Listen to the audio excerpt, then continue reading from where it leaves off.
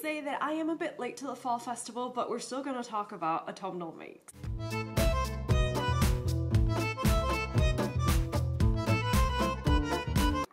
Now, can we even properly chat about autumnal makes, fall makes, however you want to call it, without a warm cup of something?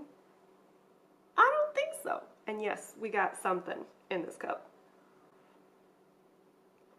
Well, today I may be drinking a Victorian London fog. One of my favorite ways to start the autumnal season is actually by making syrups.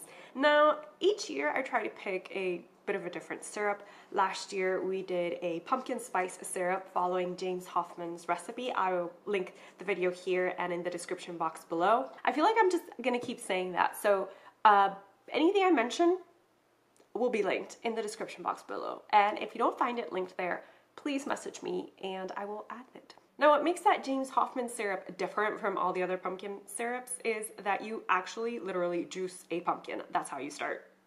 So this year, I decided to try a different syrup. And I'd seen this trend of doing like apple caramel on Instagram, and so I thought I'd give it a try. Now, I don't have any video footage to show you of that, but I can show you what the caramel looks like right now. So, editing me, please insert video here.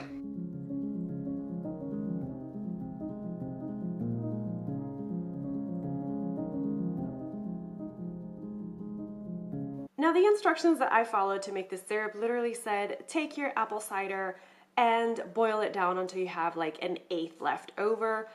I don't think the apples that were in my cider were sweet enough because it was very, very tart. And while it did thicken, it wasn't a syrup consistency. So I did add 3/4 cups of sugar, no, 3/8 cups of sugar to my 1 cup of boiled down apple cider. And that did make a very thick caramel consistency. However, please do not add it to any tea drinks in which you are going to add milk because it will curdle milk. Ask me how I know. Cheers.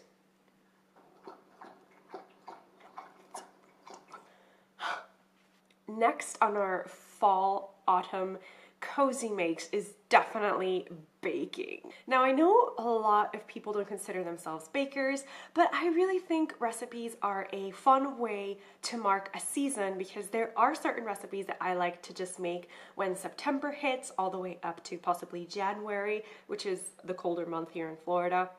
And then, you know, you want to transition your recipes out, and that way you're kind of always making something to please your soul during a specific season. Now, I'm not saying any of these recipes are restricted to a season. You can make them whenever you want. I'm not the boss of you. You are the boss of you, okay?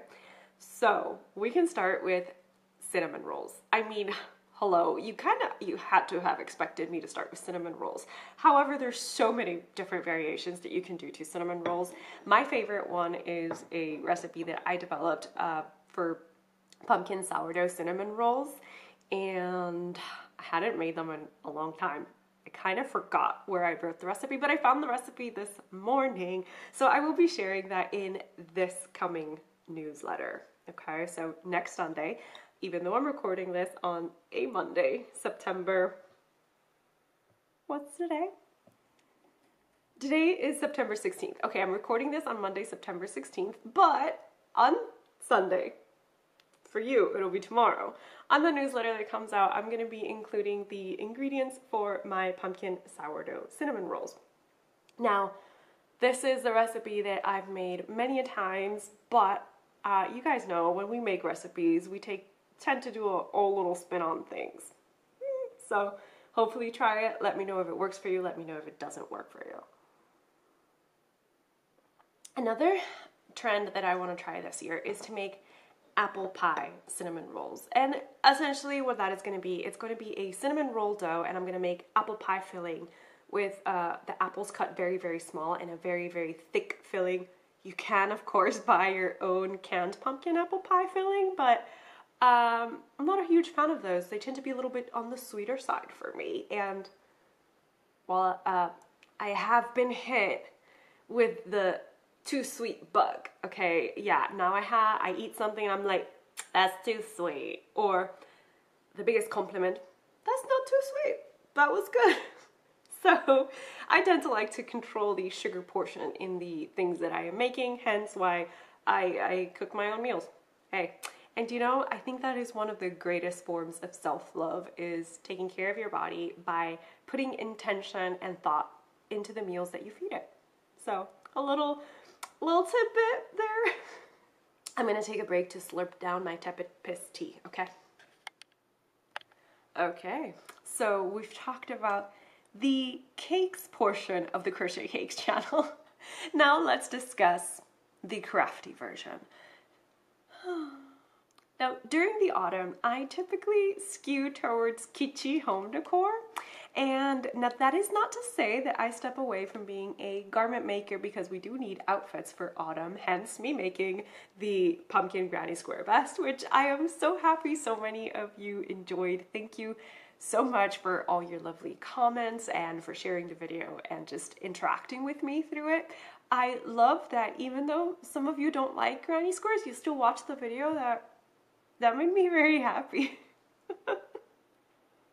So again, thank you for sharing a little bit of kitschy granny square love with me. Now, what I say when I'm into kitschy home decor, we're not talking obviously demure home decor for autumn. No, no, no. I'm talking in your face, okay? We are making a pumpkin hearth and home. We're making an indoor pumpkin patch, or, you know, really a caveat. When I say decorate for autumn, I usually mean Halloween. Yes, the front of my house tends to have a mixture of Halloween and fall. So if I were to name what I'm decorating my home as, what my goal is when I decorate my home, I'm gonna have to name it a Pumpkin Tea Witch Apothecary. I think we're good with that.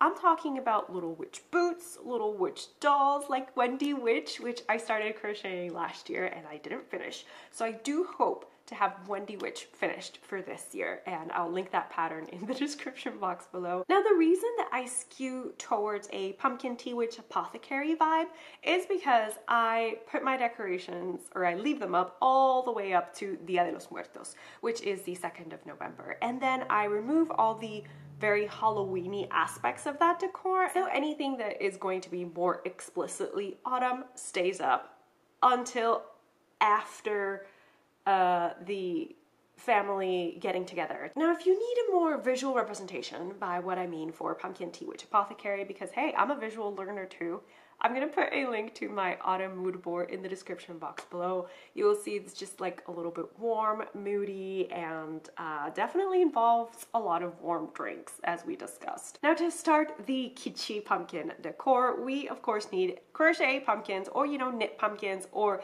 felt pumpkins, whatever kind of pumpkins you got, whatever kind of pumpkins you find. Maybe you're not a maker, but you're here for ideas. Pumpkins, okay? I don't think we can go wrong with them. And every year I try to crochet a different pumpkin pattern. I have done a video tutorial for a pumpkin myself, but you know, I try other people's pumpkin patterns because there's so much creativity out there, so many beautiful ways of making pumpkins, so many ideas that I was like, huh, that is brilliant. And right now, boop, boop, boop, boop, I'm gonna surround myself with all my favorite pumpkins. Now, some of them I haven't made myself, namely my sewn pumpkin pillow. I did not make that. I found it thrifted for $5. I was not gonna leave it at the thrift store, okay? And also, another one of my favorite makes is the pumpkin pillow cushion. I do have a tutorial for that in my channel if you're interested, and it uses burlap blanket extra, so you can actually work it up very quickly in one day. And as long as you have the stuffing available with you, you can really, really finish that project in one day, which is an exciting prospect. But maybe you yourself prefer a more traditional pillow shape. I got you. There are so many beautiful pillow patterns on Pinterest, but also Caroline, mother of Mind and Muse Crafts, has a beautiful pumpkin pattern that I am tempted to make over and over again. I have in fact made it twice. She actually designed it to be a tapestry or a wall art. More on that topic a little bit down the line. But I just decided, why don't I crochet a back and we make it a pumpkin cushion. And it's one of my favorites because it adds a little bit of Spanish spice into my life, okay? If you find that, you know, you're not that drawn to pumpkins, that is okay, okay? We have a little nature for everyone. So Acorns, I also think, are a great make during the autumnal season because not only can you use them all throughout autumn, but you can leave them all the way up until January. There is something just so warmth-inducing about acorns. I don't know what it is, but there is. So we could go, you know, if you live in a place that has acorns, traditionally, you can collect acorns. Just make sure they don't have any holes, okay? Because then you have unwanted little guests in your house. Just saying. And if you want to avoid those little natural critters, then you can, of course, crochet your own acorns. I did an acorn bookmark and I shared that with my newsletter subscribers last year. So I think what I'll do is I will do a blog post and I will put the picture of the instructions in that blog post. So if you want to make a acorn bookmark, you can, of course, make it. It's a very fast make. And if you want to use bigger yarn, it also works if you stuff it and you sew it together. It makes like a little hanging acorn if you want to make a garland. So we have that. But what I'm looking forward to eventually adding to my apothecary is an acorn basket. And I have this pattern from Emily of Make E. I don't think she designs or sells patterns anymore, but I could be mistaken. Anyway, I have this acorn basket pattern from her and I want to make it. I keep telling myself I don't have the right yarn. I don't have the right yarn. So that's why I haven't made it. But here's to maybe potentially making it this year, although I'm not sure because I have 3 garment patterns on the go, and one of them is a color work sweater that's knit, and I'm crocheting it because, hey, why not be an autumn rebel, okay? If you can't collect natural acorns, or if you don't want to crochet acorns and you don't want to knit acorns, you can, of course, felt them. Go to the store, get some, or you could take maybe those Easter eggs if you have any in your house, and you can paint them and turn them into acorns. Also, I know I'm like sharing all my favorite autumnal makes, but I want to know yours, okay? So please, in the comments below, tell me what are your favorite things to make during autumn, and maybe you don't like autumn. That's okay, you know? Sometimes I think we tend to think one season is better than the other, and to us, maybe that is true, but to nature, all seasons are very, very important. So I'm not going to diss any season that is your favorite. You can also feel free to tell me that in the description, in the comments. Now, if none of these 3D makes strike your fancy, then I might interest you in some wall art. And my first tip is to combine your need for wall art or your wants for wall art with a cozy hobby, and that is coloring. So coloring, I had to give like myself permission to you're an adult but you can still color.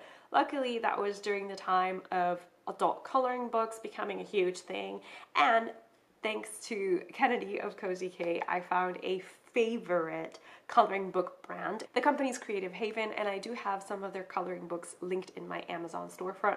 But for this autumn season, I have 2 recommendations. Just, you don't need to follow these, of course.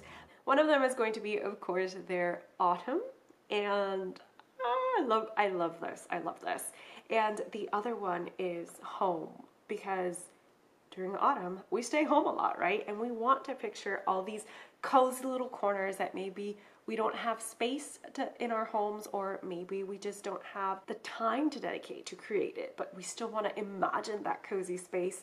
Then you can, of course, just tear pages out of these coloring books and frame them, or you could even color them and frame them. Now for coloring, I don't know why I started with markers, but then I not graduated, but I thought, you know, if we're going down this coloring road, might as well get some color pencils. And I really like these that I got from Amazon as well. They're from a company called Calor. They are soft core color pencils, but I think you get a very good variety of colors here. There are 72 colors, and it gives you a nice range of colors to play around with, especially for the autumnal season. Other ways that we can fill our home with kitschy autumnal things are tablescapes, and we can set these up with very kitschy coasters, mug rugs, as well as table runners. I have done two. I did a table runner, which I shared with you already, but I've also sewn coasters, and these, there was no really science behind them. I saw a Quiet Moments vlog from Sandra of Cherry Heart, and I thought, yeah, I want to do that. So this was years ago, by the way. So I literally just took an Amazon Prime package, cut out roughly the shape of a pumpkin, and what I do is literally just go around in my scraps looking for pieces that I can put together to create my little pumpkin shapes. And they tend to be either offcuts of fabric or pieces, so generally it would look something like this. And the last autumnal thing that I want to touch on before we move to a non-autumnal thing that you may want to consider starting in autumn, the last thing I want to talk about is yarn. If you don't have any time to crochet anything, but you have yarn in a lot of what you consider to be autumnal colors, because I know that pastels are very in right now. So if you have that, just put little baskets around your house with colors that you consider to be fall themed and make them little bundles of joy just around your house. And you saved yourself a little bit of time, which you maybe didn't have, by just putting these little bundles of joy around your house. And who knows, maybe you'll even be inspired to pick one up and start a little project. And the reason this came to mind was because I am looking at a specific yarn from We Crochet, and it is Yakish in the color Gilded. And she is beautiful. She is beautiful, and I think she will be coming into my stash and becoming a vest. Maybe. And lastly, some things that might be recommended to start in the autumn that don't have anything to do with autumn is your Christmas gifts. Now, actually, this might be a little late depending what you want to make as a gift. It might be a little late to start, but we can make cutesy small things as gifts for Christmas. You know, we can start by making a little garland. That's possible to finish in time for Christmas. If you want to do a little coaster oven mitt set, also possible to finish in time for Christmas. If you want to do little things like that, go get it, okay? Go get it. And if you don't finish it by the 25th of December, my advice to you is to adhere to a Puerto Rican Christmas and take your Christmas all the way up to the 6th of December, possibly 8th, 9th, or 10th, okay? Whenever you finish that make that was meant to be a Christmas gift, it's Christmas. So, this year, I really only have one plan, and that is to make my husband's sweater. Every year I try to make my husband a garment, and last year he didn't get it until our anniversary, which we celebrated in Japan. We were very, very fortunate to have saved enough money for it, and I'll put a picture of the finished sweater. This was the Panadero sweater, and he really liked the fact that it was so lightweight, but if you can see, the color pooling just makes the finished item look slanted. Like, it makes him look like he's at a diagonal all the time, and it gets to me. So I want to make him another one. And he chose the yarn this time as well. He decided on Kobu. Yeah, Kobu, Lion Brand Kobu in the color olive green. I do have some of that in my stash because I'm using it to make my Love Magic sweater version 2. So I hope to still have some left over so I can start a sweater for him. If not, I will just purchase more. So crafty-wise, those are all the things that I had to share with you. But I also, before we part ways, want to share a very crafty evening idea with you. Okay? So let's cozy up together, make ourselves a nice brew, pick a hobby, and get cozy.